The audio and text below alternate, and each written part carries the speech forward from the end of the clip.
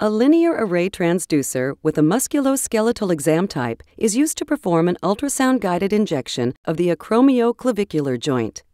The patient is in a lateral decubitus position with the arm at the side.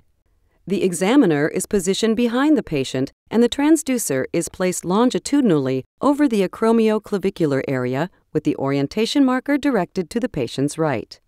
The acromioclavicular joint is seen between the bright hyperechoic acromion and the distal clavicle.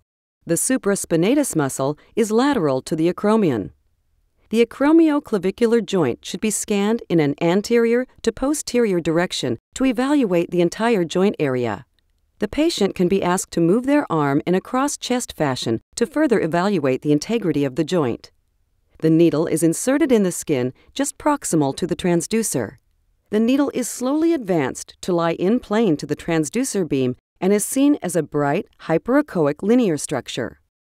The needle is slowly advanced under direct ultrasound visualization until the tip is seen to puncture the acromioclavicular ligament and enter the darker hypoechoic joint space where an injection or aspiration can be done.